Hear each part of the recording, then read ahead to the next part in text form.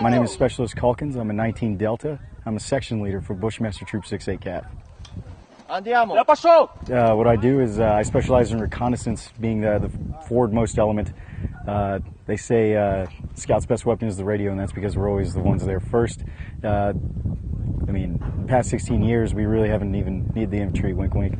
But we've taught them everything more or less when it comes to battle drills. They have armor, so really what we're teaching them is how to establish your reconnaissance in a certain way, how to use your reconnaissance, clear a house, stuff like that.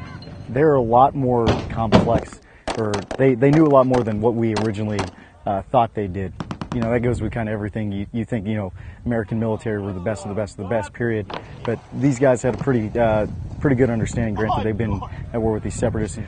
So really what we took to them is we showed them, they had a general guideline or baseline knowledge, and we took that to the next level. What motivates me a lot personally, I take a very, you know, everyone has their own like brand of leadership, their own approach to everything.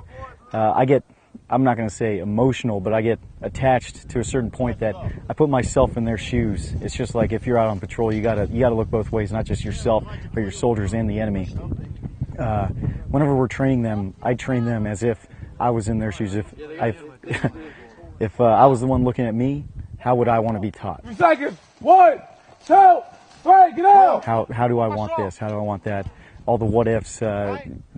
It's almost impossible to answer all of them, but I mean, you just got to do your best, and as long as you know at the end of the day that you did everything in your power to train these guys to the best of their ability and the best of your ability, it's the best feeling in the world.